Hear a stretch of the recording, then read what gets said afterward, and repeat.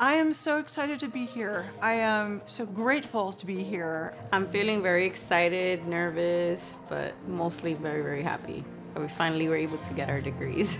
Relief is what I feel when I think about walking across the stage and being done. I was definitely nervous coming into it, but seeing everything and seeing all of it together, like, I'm more excited than nervous now.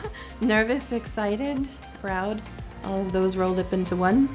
We're feeling excited, and we are glad we made the trip up. Emotional, it kind of feels surreal. To be graduating with my mom and my sister, I think that's so amazing. There were lots of sleepless nights. There were times when I wondered how would we do it with our son.